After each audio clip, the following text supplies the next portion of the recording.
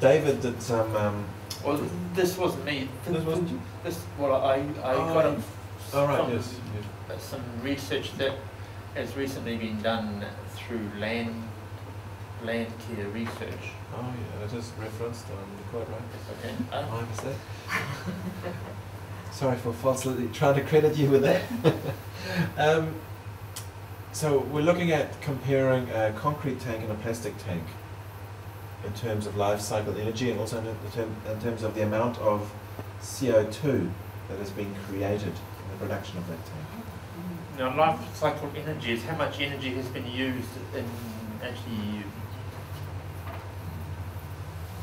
making all the parts of that tank. So it goes back. Yeah, I think so. Okay. So, in terms of the total rain collection system, they're quite comparable. And in the total for the rain tank, you've got 79.2 gigajoules, and the concrete tank, after 100 years, just because the life expectancy is longer, you've got about half of that. So, and adjusted for time, probably even less than half. Similarly, in terms of the carbon dioxide emissions in the creation of the tanks, the plastic tank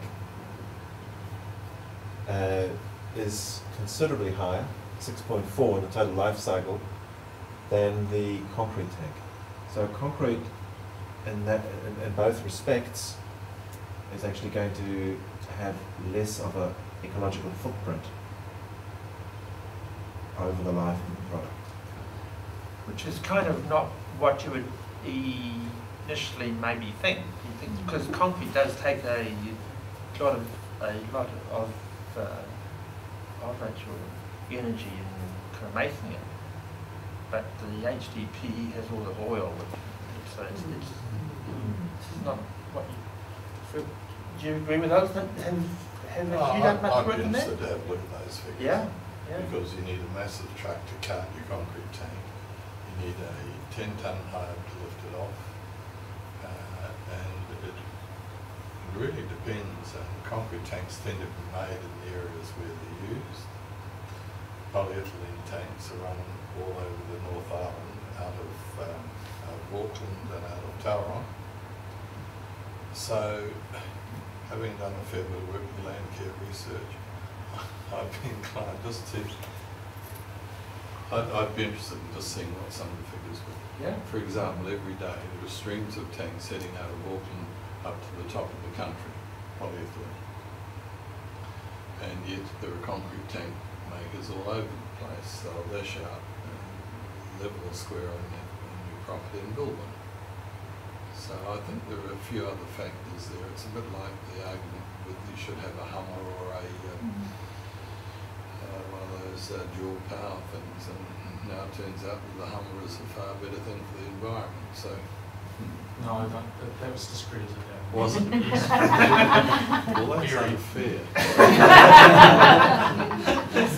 That was a great story, but no, it was discredited. It was discredited in the end. Do you know what electricity source they use? Good question. No, I don't. It's probably based on a New Zealand kind of average, I would think. And it's Rather sure than the a concrete tank makers weren't paying for this research.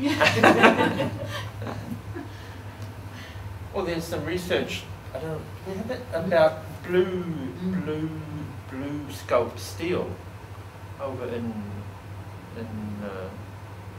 Australia. Had research done at a university to examine the life cycle energy and CO2 of steel tanks compared to concrete tanks and HDPE tanks. And they came out with that steel tanks were actually better than concrete tanks and HDPE.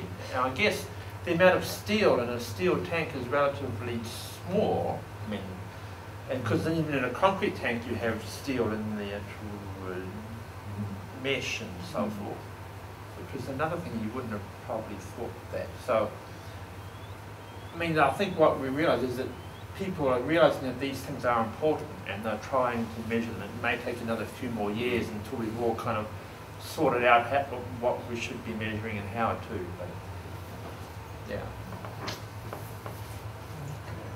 And I guess the timber tanks might even come out best, perhaps, depending on the HDPE liner, but that would be a relatively thin HDPE liner, so perhaps timber tanks are mostly lined.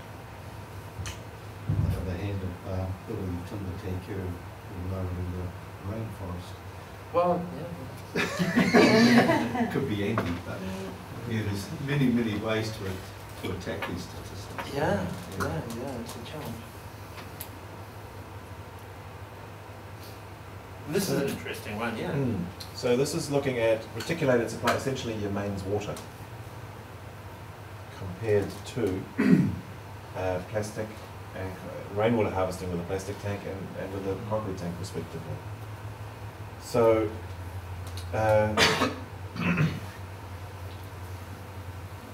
it doesn't actually look favourable. You know, you actually, it looks like you're going backwards with a plastic tank, and slightly forwards with a concrete tank in terms of the life cycle energy that's used. So with a reticulated supply, I imagine that includes all the infrastructure. I think they tried to take into account treatment plants and dams and that whole going right the way back, which gets rather messy. Yes, good word. Yeah. Does it include the energy that the people who have actually put the system in have had to, the food they've had to eat and all the energy in creating the food and transporting it? I mean, really go on forever. That's the trouble with these things, is setting those boundaries. How far do you go working these things out? Does that Yes, mean that one would certainly be worth having an in-depth look at. Yeah. Just what parameters have they used? And the other thing they found too, I believe, was it depends on the size of house and the size of tank that is needed for the house. And how far you're piping it. So there's a number of assumptions that have to be made. But I think what we're trying to do is say, okay, these are ballpark numbers, and it makes us think, and then we can focus more on where we need to. We can probably put a couple of these papers on a website or something. Well, if you think of how to get me the links, I'll send out an email to everyone after in this coming week with some links to various bits of information and websites and papers that are available. We can put it on there if you want. on deep green too. Yeah. Yeah, perfect. Yeah. So you can write something and just put it up as a as an app with the links. I think that'll be Excellent. cool. Okay, so we didn't talk about the CO2, but again, it's a similar picture. So under advice with a grain of salt.